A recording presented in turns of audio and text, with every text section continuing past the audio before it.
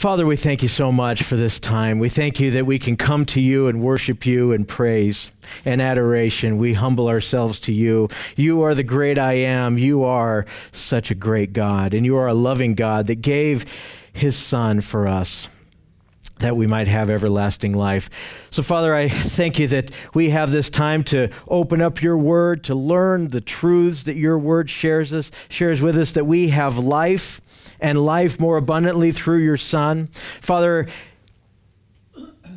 fill me with your Holy Spirit as I preach and I teach the words that you've given me in the name of Jesus, and fill this room with every single person with the Holy Spirit to go out and boldly preach the name and not hold back from preaching the name of Jesus, as we see in this book of Acts. So in the name of Jesus, we ask this and we pray this in Jesus' name. Amen.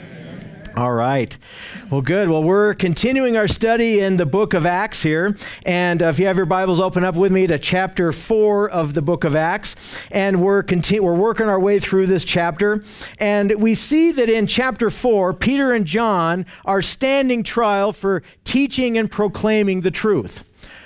They're actually standing in front of the Sanhedrin council, being condemned for preaching Jesus' name, for saying Jesus' name, and they're being persecuted for the sake of the name of Jesus. And so remember, all this started back whenever Peter and John were entering the temple in chapter 3. And they were going to the hour of prayer, and they were being led of the Spirit, and the Holy Spirit told Peter and John to heal the man that was lame from his mother's womb sitting at the temple gate. And so Peter reached down his hand and said in verse 6, remember chapter 3, verse 6, he says, "Silver and gold I don't have, but what I do have I give you. In the name of Jesus Christ of Nazareth, rise up and walk." And so at that moment, the Holy Spirit, through Peter, as an ambassador for Jesus Christ, that man was healed and made perfectly whole. And he rose up leaping and walking and praising God because of the miracle that had happened. And so this miraculous healing then causes a stir, right? Everybody then comes running over into Solomon's porch, and they see that this amazing miracle just happened because this man who'd been lame from his mother's womb after 40 years has now been healed. He's leaping and praising God. And so everybody comes running over to see, how can this man be healed? What's actually going on? Who healed this man? And so immediately Peter and John start giving all the praise to Jesus Christ, and Peter starts preaching a sermon. And we see that in verse 4 of chapter 4 that there are two responses to preaching the name of Jesus. And actually there's two responses to the sign that went before preaching the name of Jesus. Because remember, the sign, the miracle, exposes their heart, and then the word of God preached, then it exposes those two things. That we see that in verse 4 that there were those who heard the word and believed. You look at verse 4 of chapter 4. However, many of those who heard the word believed, and the number of men came to be about 5,000. So many thousands of people heard the word and believed and came into the kingdom of God. But we also see that there was another response. There was a response of those who had a hard heart that didn't receive the word of God. In fact, they rejected the name of Jesus, and they actually arrested Peter and John. We see that in verses 1 through 3. They actually came up and they were greatly disturbed, and they laid their hands on them. They threw their hands on Peter and John and threw them in jail. So you can see that there's actually two responses to the word of God and the preaching in the name of Jesus. There's those that humble their heart, and there are those that harden their heart. And so that's two responses that we as Christians need to expect. Sometimes they receive the word in gladness and praise God. You got a brother and you can rejoice in that. But then other times there's persecution that comes because of preaching the name of Jesus. And we see both responses here. And we're seeing now that Peter and John are actually in prison because they have preached in the name of Jesus. So after being arrested, they were thrown in jail for the night. The Sadducees and the chief priests, they gathered together the Sanhedrin council for the next day, and Peter and John are now standing trial before the Sanhedrin council.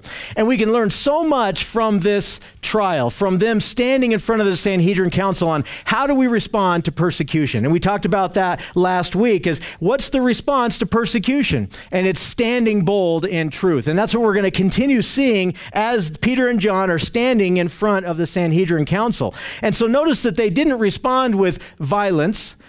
right? Whenever they got arrested, they didn't retaliate. They didn't respond in violence. You see a lot of how Peter changed. Remember whenever they arrested Jesus and Peter actually cut the guy's ear off, right? Now you look at what's happening. They get arrested and he's just going with it. He's trusting God. And so he is being led of the Spirit. And remember what we said last week too. This is a divine appointment that God has placed them in front of the Sanhedrin Council. I mean, there's 71 rulers of Israel here.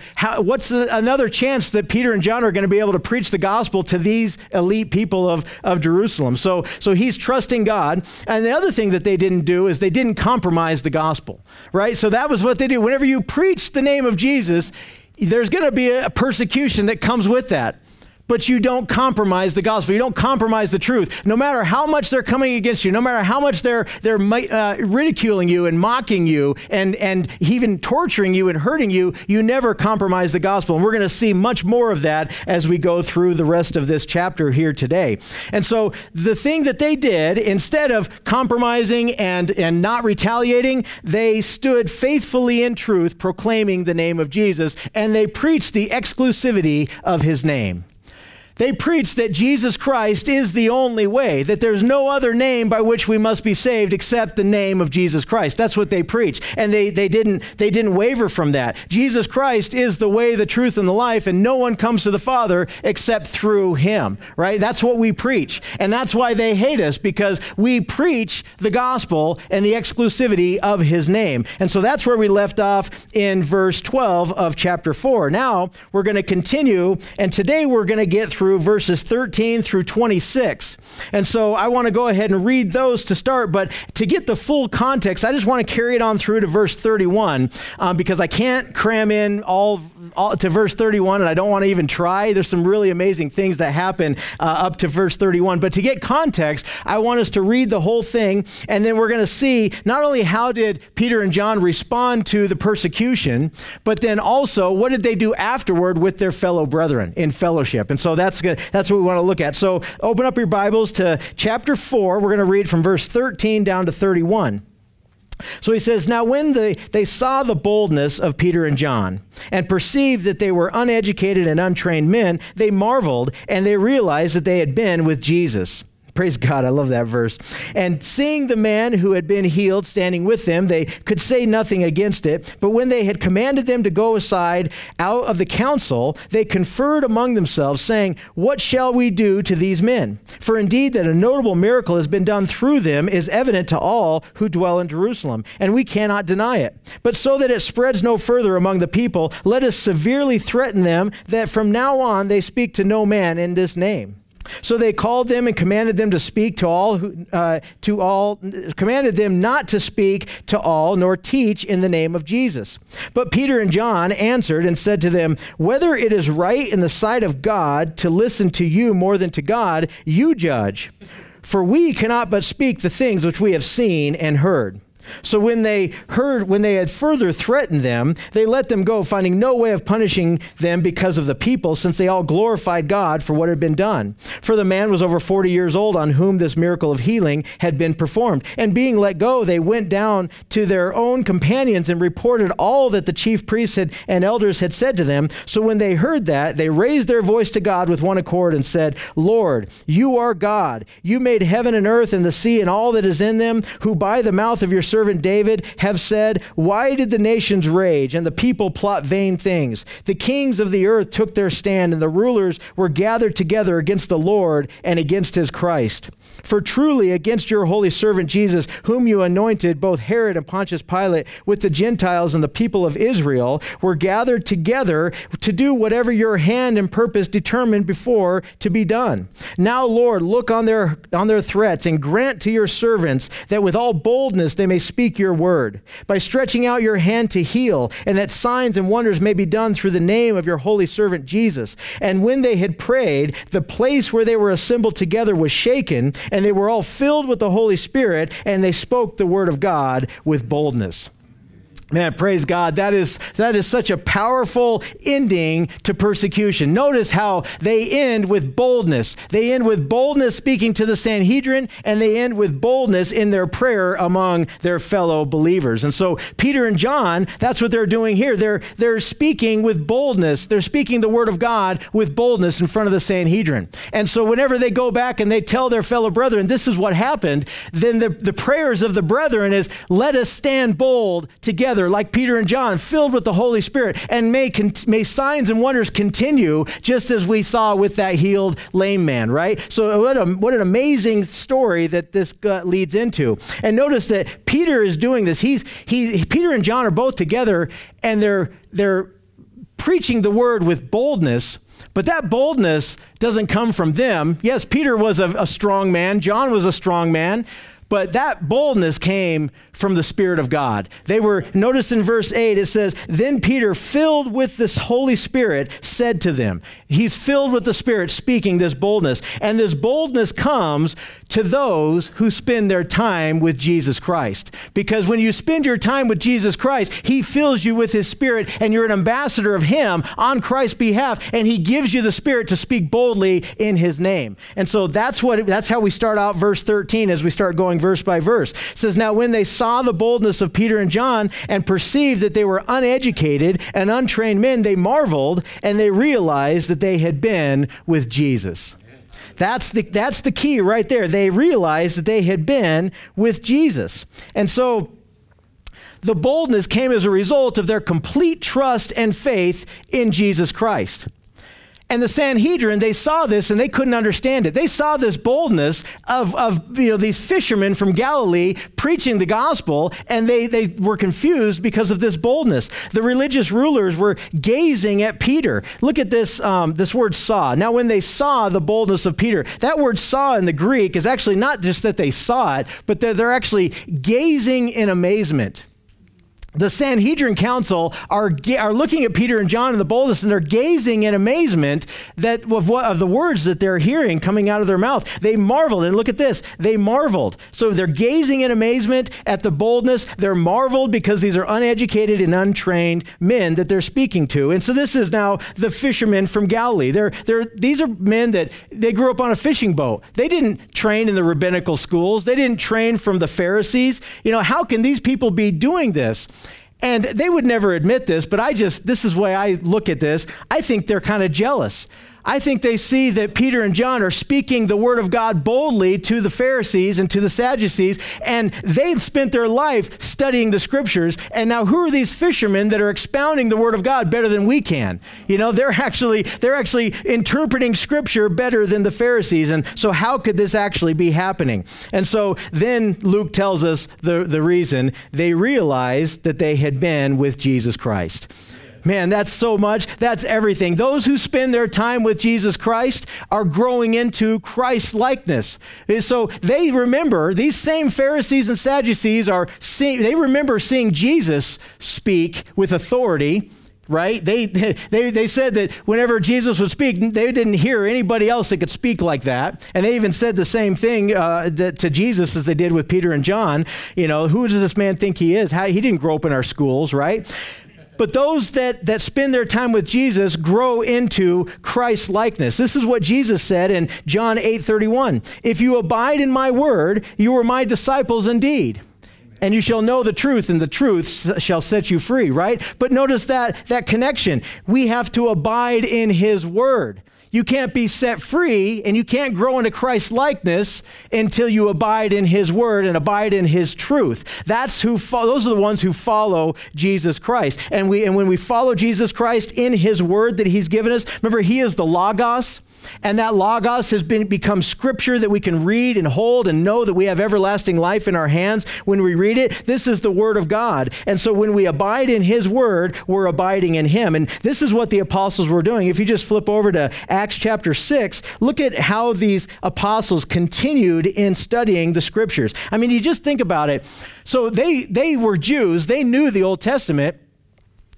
But once they heard Jesus and they found Jesus in the scriptures, then all of a sudden the Old Testament had life. The scriptures had life to them because they found Jesus in them. So now they're spending their time continually studying the Word of God, studying the Old Testament because they don't have the New Testament yet, right? It hasn't been written. So they're studying the ancient scriptures. They're studying their Hebrew text. And so they're looking at that and they're finding Jesus in the scriptures. And notice what they say.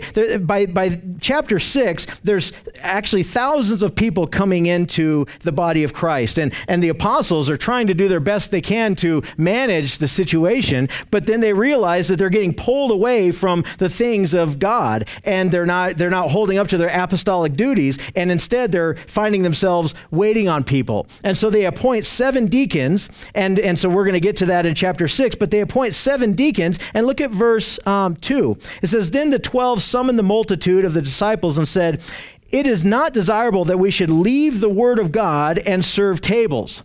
Notice what they're doing. They in order for them to serve the people, they got to leave the word of God. And so they don't want to do that. So they got to establish some type of order here so that way they can maintain their word, they maintain their time in the word of God. And then if you go on, it says, in verse 3, "Therefore, brethren, seek out from among you 7 men of good reputation, full of the Holy Spirit and wisdom, who we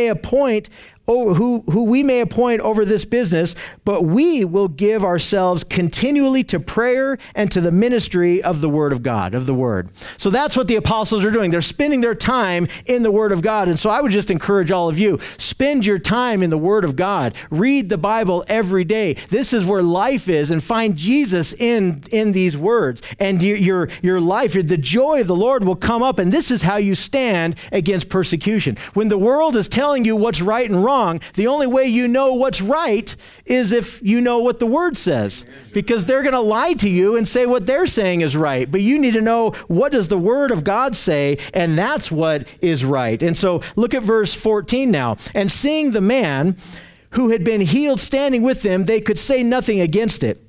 So notice another thing that they're seeing. They're seeing the boldness of Peter and John, but they're also seeing this man who's healed from his mother's womb, that was lame from his mother's womb. So they're actually seeing all these things that are bewildering them. They're in amazement. They see the boldness of Peter and John, and they see this man who has been perfectly healed. And what's the answer to all of those things?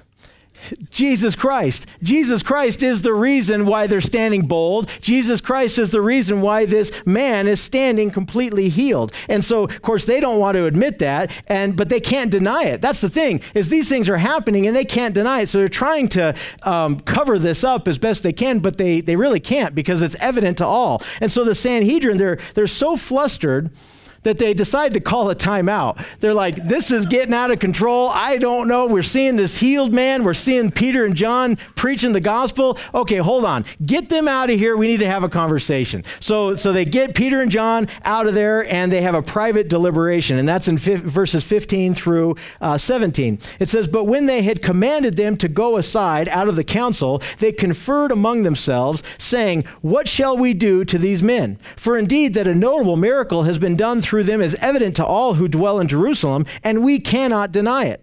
But so that it spreads no further among the people, let us severely threaten them that from now on they speak to no man in this name.'" So that's their plan. The religious leaders are so mad, they're so bewildered, they're so confounded, and worst of all, they're hard-hearted. I mean, that's the thing here. They see this notable miracle. I mean, they are admitting that there's a notable miracle, and they know that it's Jesus Christ that did this. But they're so hard-hearted that they don't humble themselves and repent. They could have had salvation right there, but they harden their heart and they reject Jesus Christ. Yeah.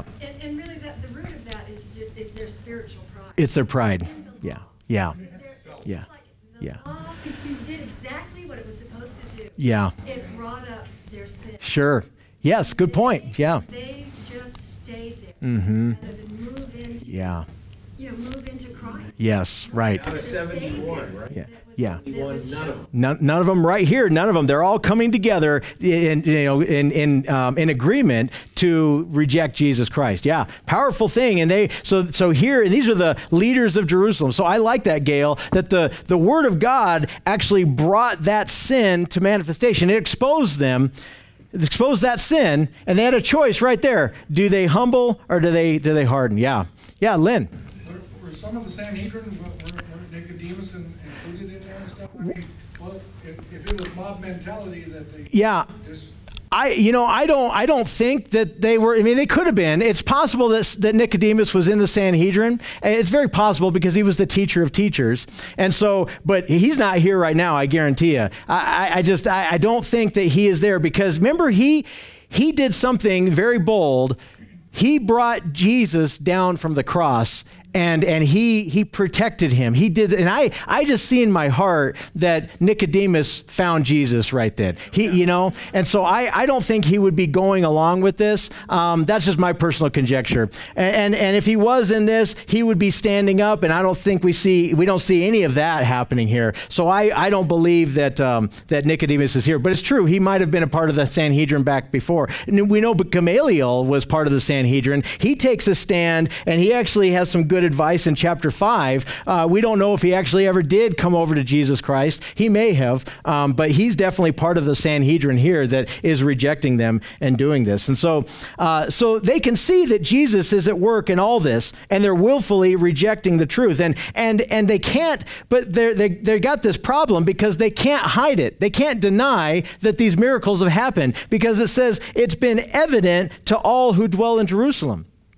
So they've got this big problem because everybody in Jerusalem knew that this was the lame man from birth, and now he's healed. This word evident in the Greek is phaneros. It actually means to shine out, to shine abroad, to make manifest to all who dwell in Jerusalem, and they go ahead and say, we can't deny it. So they've got to come up with some other plan to try and stop the name of Jesus from spreading. And so that's what they come up with in verse 17. They say, let us severely threaten them, so that it spreads no further among the people, let us severely threaten them that from now on they speak to no man in this name.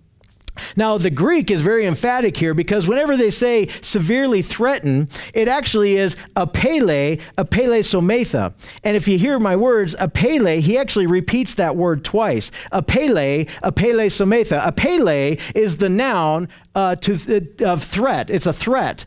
And apele sometha is to threaten. So what they're literally saying here is let us threaten them with threats. And so they translated it severely threaten, but they're threatening with threats. They're very emphatic in this too. They're so mad that they want to threaten with threats. They don't know what else to do, so all they can do is threaten them. So this is now their plan, and so they call Peter and John back into the council, and this is what they say in verse 18. So they called them and commanded them not to speak at all, nor to teach in the name of Jesus. So that they came up with that privately, and now they're saying it to Peter and John here. And so they're forbidding the name of Jesus. They're forbidding the name of Jesus to be taught and preached, and they're forbidding that anything be done on the basis of the name of Jesus. That's what the Greek is saying there. And the reason why they target the name is because the name is where the power is. Right? The name is where the power, the name is what healed this man, because Peter is very bold saying it's the name of Jesus that healed this man. It's the name that's giving them boldness, and they can see it. They can clearly see it. And it's the name that gives everlasting life. So that's why they're forbidding the name. The enemy, even today, is still trying to stop the name of Jesus. Look at how many times they're trying to, I don't want to get off on this too much, but these progressive Christians, they use the name of Christ and they blaspheme Christ because they say that Christ is in all of us. It's in all of creation, and we just have to call on our inner Christ to have everlasting life. That's what progressive Christians are saying. They call themselves Christians because they are using the name of Christ. It's blasphemy, and they're using our Lord's name in vain there. And so it is the name of Jesus Christ of Nazareth. It's the one who came in the flesh and died for us as propitiation and was risen again unto our everlasting life. That's the name that we serve. serve, right? That's the name that is above every name. And so they're trying to stop the spreading of that name. And I just think about over the years, over the thousands of years of how they've tried to do that. We've talked about it before. You're witnessing to a Jehovah's Witness, and you ask them, do you believe in Jesus? And they'll admit that they believe in Jesus. But do they believe in Jesus the way I just said it? No, they don't. They don't believe that Jesus is God. And those are the things that you have to ask them, because you can't just be satisfied with saying, do you believe in Jesus? No, do you believe in this name, that this name stands for, that gives us everlasting life? So now going back to Acts chapter 4, we see this decree from the Sanhedrin Council. And the Sanhedrin Council is this supreme court of the Jewish law. There's not a higher court in Judea. And so we know, being in America, that if the Supreme Court issues some decree and we disobey that decree, it's a disobedience at the tallest order, because the Supreme Court is the law, right? And so whatever they decree becomes law. And so the same thing here is happening. This is the Supreme Court in Jerusalem, and now they've just made it illegal to speak in the name of Jesus. So this decree becomes the basis for all the persecutions that we see in the book of Acts. Because when you go through the book of Acts, many of the majority of the persecutions coming against Christians are from the Jewish people. And it's this decree right here that actually is the basis for that persecution to be legal. We see some of the persecution happen from Gentiles, like in Ephesus and things like that, but the majority of the persecution comes from the Judean council, from Jewish leaders. And so remember Saul, who later becomes the Apostle Paul. Remember whenever he goes up to he goes on the road to Damascus, and he goes up to Damascus, and what did he have in his hand to give him the authority to go up to Damascus to persecute Christians? He had letters from the high priest giving him that authority to go up and persecute Christians. Those letters were actually coming from the basis of this decree right here from Acts chapter 4. This all starts the decree that it's illegal to preach and teach in the name of Jesus. And so this is what this decree begins that. Now this is just another note, and this is just my conjecture, just looking at the whole book of Acts. And why was the book of Acts written? Remember on our first lesson we talked about, why is the book of Acts being written? Well, I believe that the book of Acts was written as trial documents for Paul's appeal to Caesar. And remember, he's writing to a specific person, to Theophilus. Theophilus is a Roman officer, and he's in charge of handling Paul's case here. And so Luke is writing this book of Acts as trial documents. And I just find it curious that Luke, throughout this whole book, he is constantly bringing this point up, that it's the Jews that are attacking Christianity, and they have no basis other than their pride and their greed to say that preaching in the name of Jesus is illegal. So that's just one of my conjectures to kind of go along with this, is that the Jews have no basis. Peter and John did nothing wrong here, and yet they are making it illegal to speak in the name of Jesus. And so we see that Luke is really driving the point to Theophilus, because it's only their pride and greed that they could make this decree, and that they shouldn't be persecuting Christians, right? So I think that's kind of a side note, but it's always fun to kind of step back and look, why was this book even written in the beginning? And you can see, what's an amazing thing? This is the Word of God. And so we can see these spiritual truths inside that speak to us right now today. And then we can also see that this was Paul's brother Luke writing these things to prove and make sure that the name of Jesus could actually be preached, right? It's just kind of fun seeing the culture of what's happening around this text. Okay, so going back to now the Sanhedrin Council, so they've now made it illegal to preach and teach in the name of Jesus. And so now Peter and John and all Christians at this time, they have a choice. And that choice is, do you obey God or do you obey man?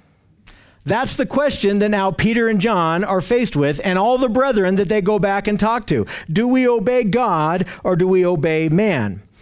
And so the Jewish government is forbidding anyone to speak in the name of Jesus, and they're making it illegal. But what did Jesus tell the apostles before he left? He said, go out and preach to the whole world in my name. So the Jewish council is saying, don't preach in the name. And Jesus, God himself, is saying, preach in my name. So who are you going to obey? That's what's going through Peter and John's mind, right? They're hearing the Supreme Court of Jewish law saying, don't do what Jesus, my God, has told me to do. So who are you going to obey? And look at how Peter and John respond. But Peter and John answered, and I keep saying Peter and John. These are Peter's words, but Luke keeps saying John's right there with him. Every time it's not like they were talking in sync, but they were of the same mind, right? This is what they believe. Peter and John are standing bold together. Peter and John answered and said to them, whether it is right in the sight of God to listen to you more than to God, you judge, for we cannot but speak the things which we have seen and heard. That's a bold statement. Coming from the Jewish council, the Sanhedrin council they're now making it a decree that to speak in the name of Jesus is illegal. And look at how Peter and John respond. They say, if it's right to obey man more than God, you be the judge. I think this is it's a brilliant way, led of the Spirit, to respond to this. Because what it does, this response actually puts conviction right back on them. They say, we're obeying God, but you are not. This is a bold statement, putting it right back on them. We're obeying and listening to God, but if you think it's right to listen to man more than God, then you be the judge. But as for us, we're going to obey God. We cannot not speak the things that we have seen and heard. I mean, that's an amazing stance. They're not only defending themselves, but I love this. It's only the Holy Spirit that can do this. They're putting the conviction back on this Sanhedrin council. Again, this whole thing is convicting their heart. But again, they reject it. They don't repent from it. They reject it. So now, remember Paul, he tells us in the letter of 2 Timothy chapter 3, verse 13, he says that as time progresses, evil will grow worse and worse. And that was right after he said, for 2 Timothy 3:12, that all who desire to live godly in Christ Jesus will suffer persecution. And then he says, by the way, as time progresses, evil will grow worse and worse. So be ready. This is what he's telling his son in the faith, Timothy. So that's what we need as Christians in the world. We're faced with these same questions. As they come up, we're faced with these same questions. Do we obey God or do we obey man? And so this is a pretty relative thing because we just had that in our world, in America today. We just had a taste of that from our own government. Our own government just recently told us it was illegal to gather together as the body of Christ and worship our Lord and Savior. They just told us that we can't do what we were commanded to do, that we were to not forsake the assembling of ourselves together, right? The government told us to do that. So this is a very sensitive issue and that's just the beginning.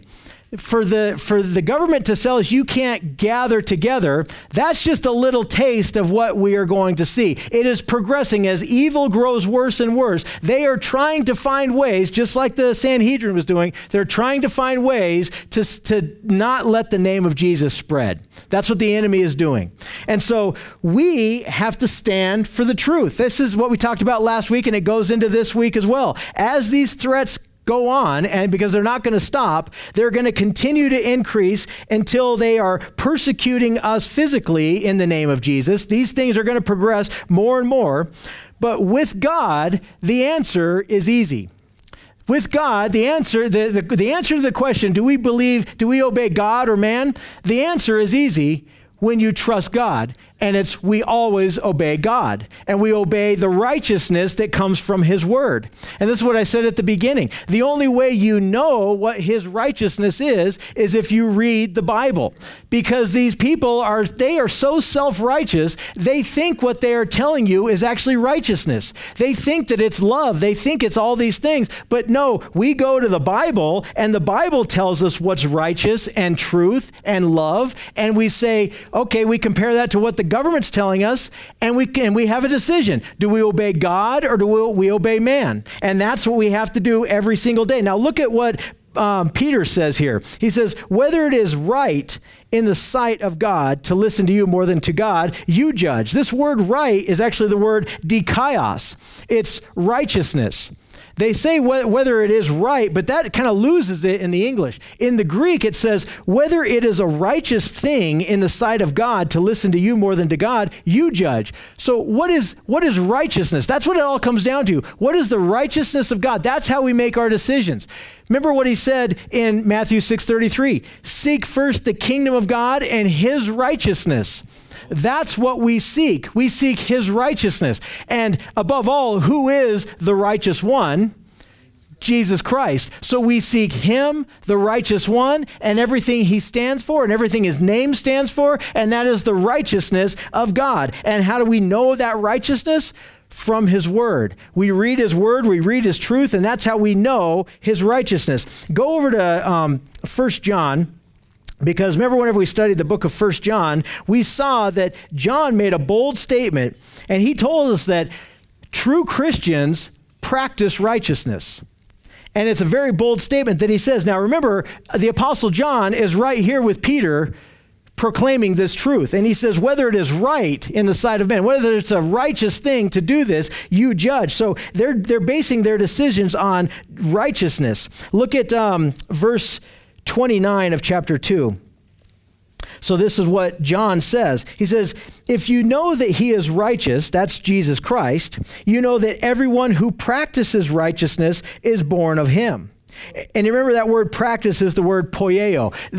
So everyone who commits himself to righteousness is born of him. These are Christians who have chosen righteousness. Now, this doesn't mean that you never sin, because thank God if we sin, we have an advocate with the Father, Jesus Christ, the righteous one who forgives us our sin. But this is, what are you committed to? Have you committed your life to righteousness? Have you committed your life to the things that are right in the eyes of God and his word? That's how we live. And then look at in verse 10 of chapter 3, he goes on and he says, in this, the children of God and the children of the devil are manifest. This is how you know a child of God versus a child of the devil. It's made manifest. Whoever does not practice righteousness, whoever does not commit their lives to righteousness is not of God, nor is he who does not love his brother. So John, the Apostle John, is telling us we must commit our lives to righteousness. This is what true Christians do. And so when the government decrees something that goes against the righteousness of God, we have to decide, are we going to choose God, or are we going to choose righteousness, or are we going to choose unrighteousness, something that's an abomination that man has come up. And so this is what we as Christians need to be doing, and it's more relevant than ever in America right now today. So in Acts chapter 4, we see governing authorities acting contrary with God's righteousness, and they have a decision. How do we respond to these things when they happen? When the governing authorities are contrary to God's righteousness. Now, government is a good thing. Government is ordained by God. This is Romans 13. Romans 13 says that we must submit to the government. We need to pay taxes. We need to obey their laws. And the reason why the purpose of government is there is so that if it's done right, if government is done right, what it does is it limits anarchy, it limits barbarism, it limits chaos, and it keeps evil at bay. So that's the institution ordained by God. It's an institution established to create order and structure in civil matters. And that's the key that we have to understand. There's a sphere of civil matters that the government is only in control of. The government has no business being in the business of the church. There's a sphere of civil matters. There's a sphere of family. There's a sphere of the church that God has ordained for us to gather together. Those are the spheres that God has ordained.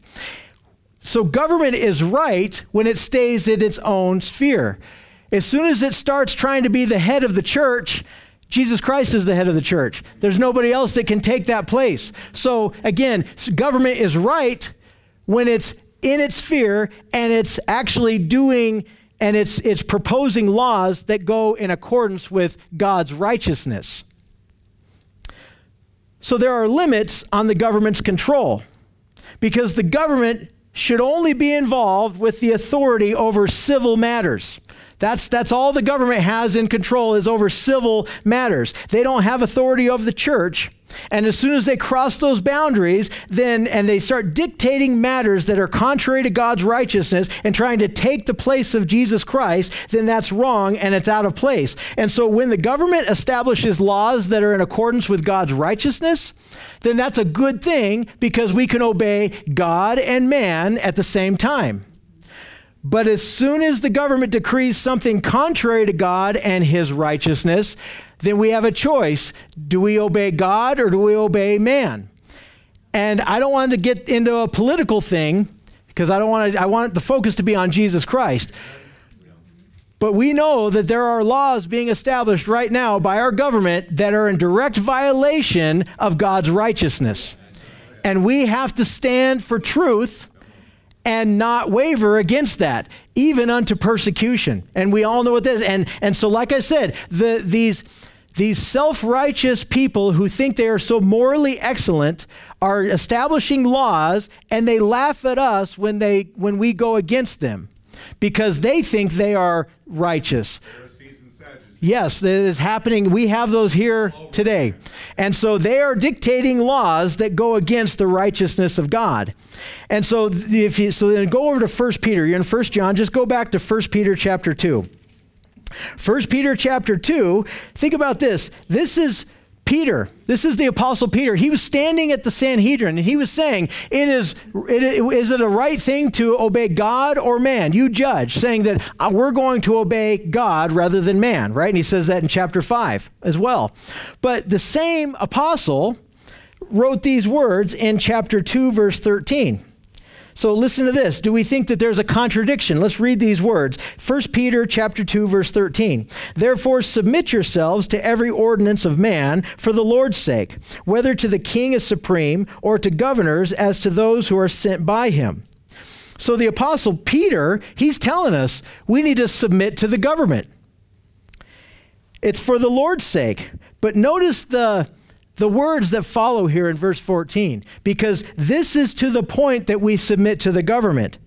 He says, we submit to the government and to the governors and to those who are sent by him for the purpose of punishment of evildoers and for the praise of those who do good. So as long as the government is punishing evil and praising good, that's a righteous thing. Right? Whenever they're decreeing laws that are punishing evil and praising good, that's righteousness, right? That's a righteous thing to do. That's good for the government to do. It keeps evil at bay. The problem is, and what we're starting to see in the world and in America today, is they're flipping it and they are punishing good and praising evil. And so Peter says, submit to the government for the purpose of punishing evil and praising good, but what if the government and these laws are doing the opposite? What if they're punishing good and praising evil? That's what we're seeing right now. Now, not all the laws are doing this, of course, but there are definitely certain laws and there's a certain agenda coming against the name and we cannot abide by. We can't stand by, right? So we have to choose to obey God rather than man when these laws are punishing good and they are praising evil. In fact, this happened all the way back in Isaiah. Go back to Isaiah chapter 5. And this was happening all the way back. Now, this is actually in accordance with judgment on Israel back in Isaiah chapter 5, but it's so relative to what's happening today. In Isaiah chapter 5, verse 20, he says this, woe to those who call evil good and good evil.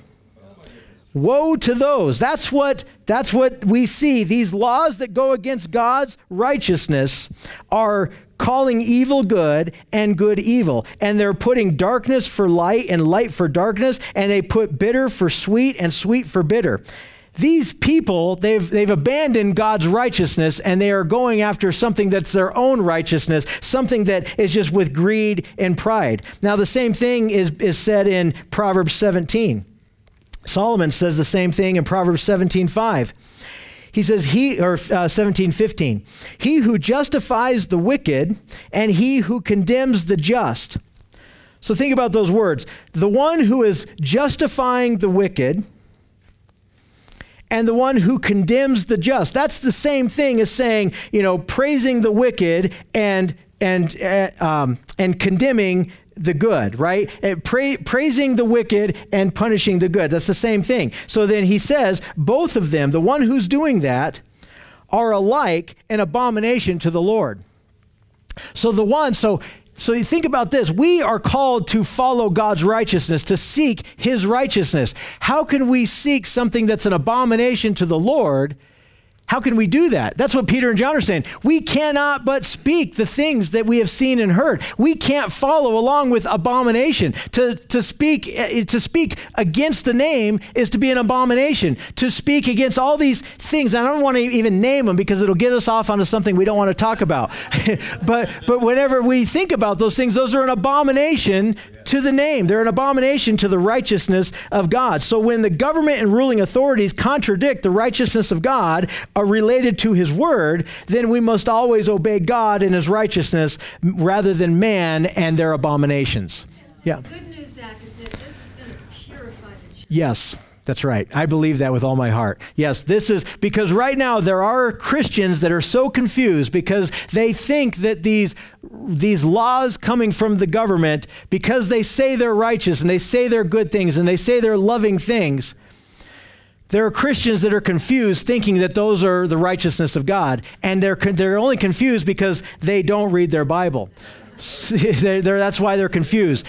But if what's going to happen, they will not stand. When the time comes to make the stance for truth, are they going to reject or are they going to harden? That's Matthew 13. Those that aren't rooted in the truth, that are not rooted in good soil, when persecution and tribulation arises for the word's sake, they stumble, right? They fall away. That's that persecution. That's that purification you're saying. And I believe that with all my heart.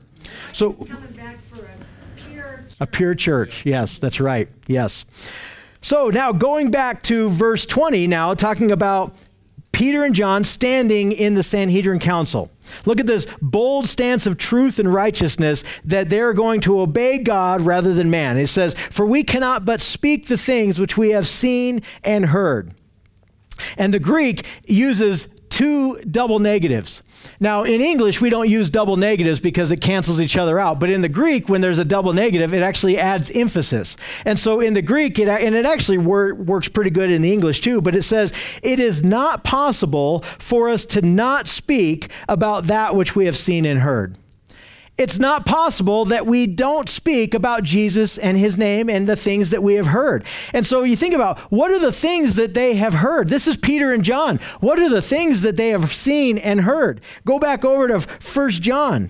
1 John tells us exactly what he has seen and heard. 1 John 1:1, "That which was from the beginning, which we have heard, which we have seen with our eyes, which we have looked upon, and our hands have handled concerning the words of life."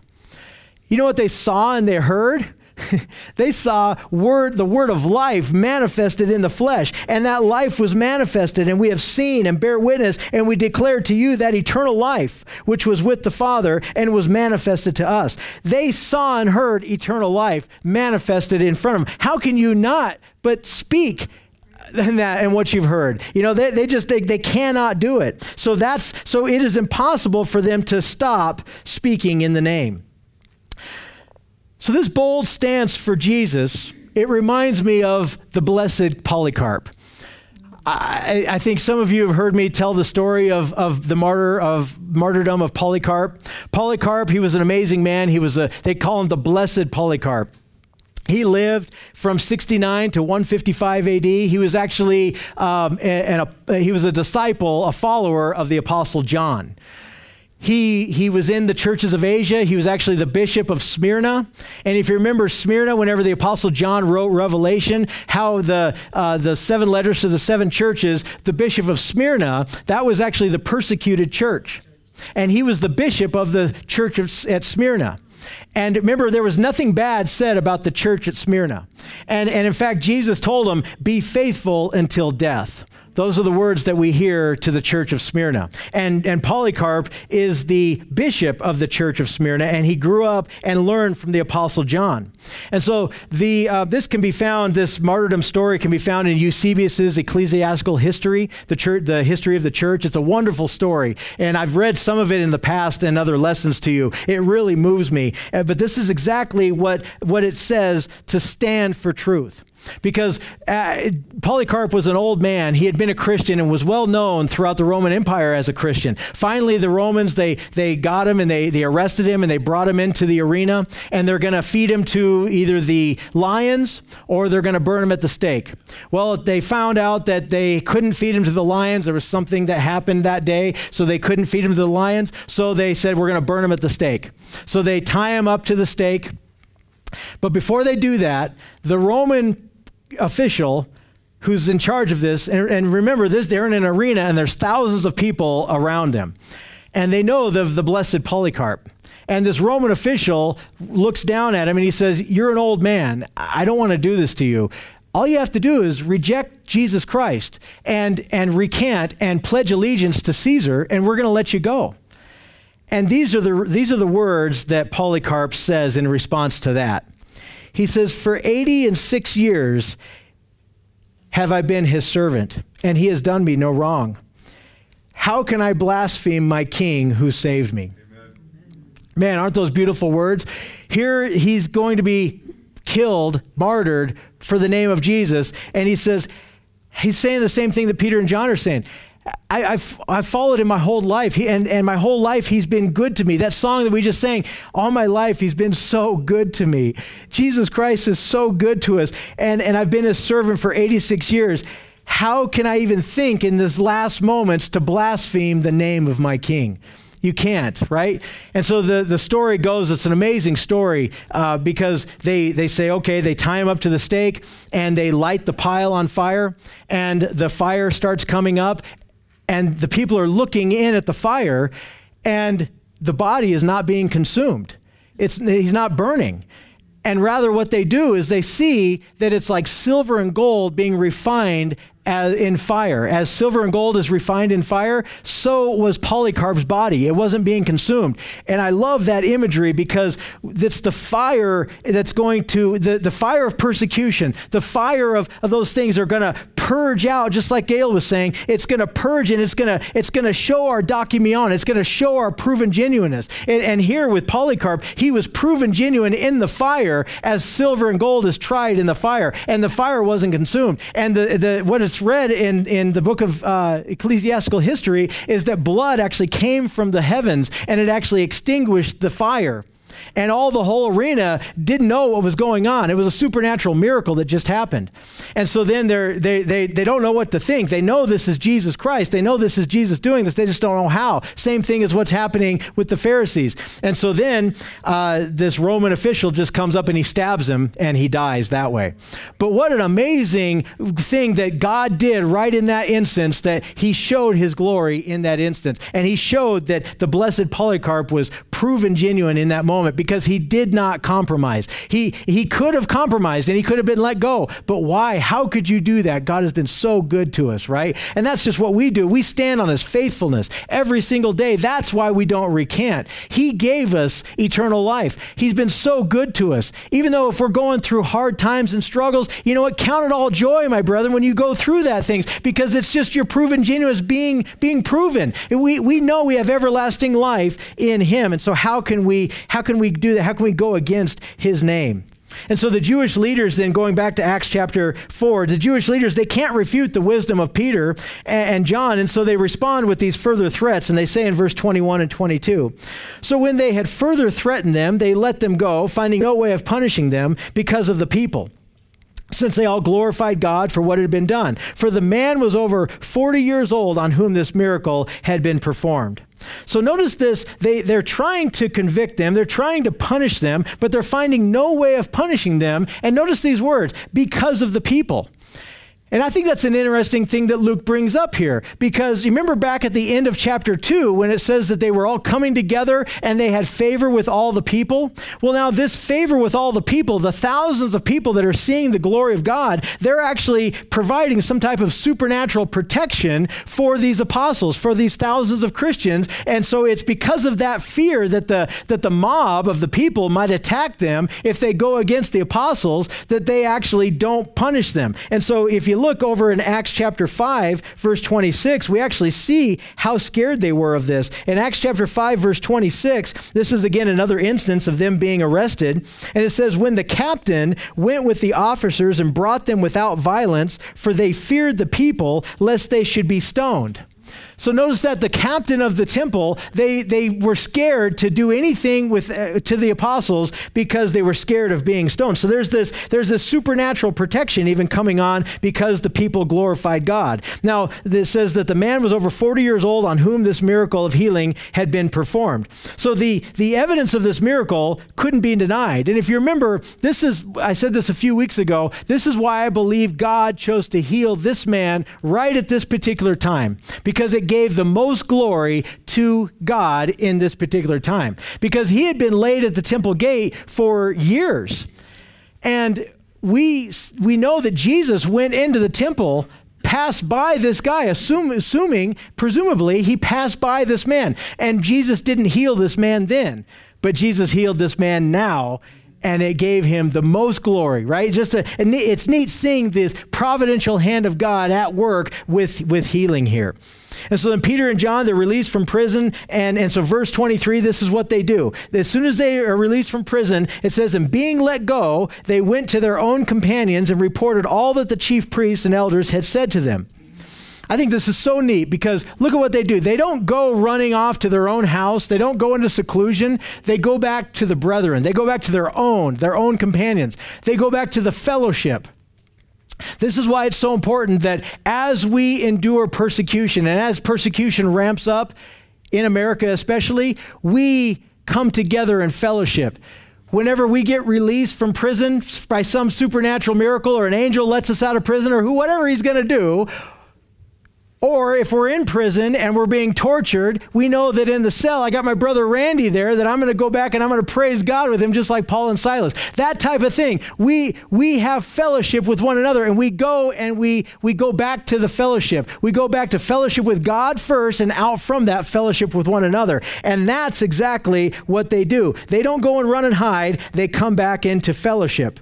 And so they stand strong together. And so this is where we'll end it here, because I don't want to rush this last Psalm 2. But look at what they say in verse 24. So when they heard that, they raised their voice to God with one accord and said, Lord, you are God who made heaven and earth and the sea and all that is in them. So notice what they're doing. They go back with their brethren and they come together and they start praising God. And notice what they do. They call God Lord. This word, we're going to get into this next week. This word Lord is not the normal word for Lord. It's not Kyrios. It's despotes. It's a despot. It's the one who holds absolute power. Now, a human flawed man who is a despot is usually a tyrannical leader and someone that you don't like. But God is the only man who can be called the true despot, the one who holds all power. Jesus Christ is the man who holds all power. He's the creator of the universe. He's the great I am. And that's who they're crying out to. They're crying out to the Lord God, the despot, the creator of all power, the creator of all the universe, and he holds all absolute power. And so this is now what they're doing. They're coming back into one accord, and I'll just skip to the very end here, because this is what they cry out. They're crying out Psalm chapter 2, who by the mouth of your servant David have said, why did the nations rage, and why did the people plot vain things? The kings of the earth took their stand, and the rulers were gathered together against the Lord and against his Christ. So they quote Psalm chapter 2, and they quote Psalm chapter 2 because in that psalm, it's telling us that God has a plan. that everything that is happening to this point is interwoven because of God's plan of redemption for all of us. And they're focusing on that. They're not complaining about being arrested. They're not complaining about being tortured. They're praising God for being the despot, the one who has all in control, who is our sovereign God, who has the plan of redemption all laid out according to his infinite foreknowledge, and he's weaving all this into our eternal life with him. And so that's how we're going to end it, that Jesus is King of Kings and Lord of Lords. And he is in control of all these things, and we don't need to be scared of any of these things that happen because he has this all planned out. He knew that this was going to happen to Peter and John, and he knows that that stuff's going to happen to us. Now, he doesn't cause this. You know me. I don't believe he's doing these things to hurt us. He's calling us into the mission field to be ambassadors for him. And we know that there are bad people out there, but he calls us into the mission field to proclaim the name, and we might suffer, and we will suffer persecution for the name, but just be of good cheer because he's overcome the world and because he has this all planned out from before the foundation of the world. So as your homework, I want you to read Psalm chapter 2, verses 1 through 12. The whole psalm is 12 verses.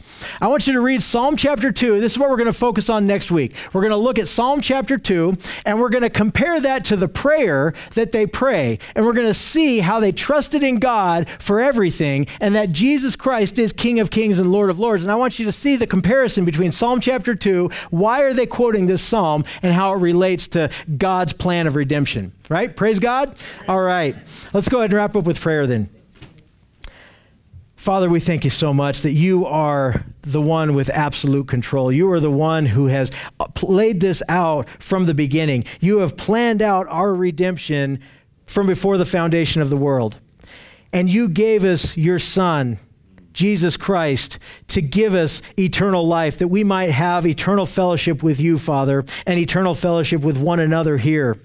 Father, I thank you so much for my brothers and sisters here. I thank you that in you we can have fellowship with one another, and that we have the boldness to proclaim the name that is above every name, and that we can stand strong even in the midst of persecution, even unto death, because you are in control. And the other side of life, the other side of this life is death. The other side of this life is eternal life. And this death is just a pathway to eternal glory. And that's what we praise you. We honor you. You are the one in control, and we just humble ourselves to you. So give us the strength to go about and proclaim your name. In Jesus' name, amen. Amen.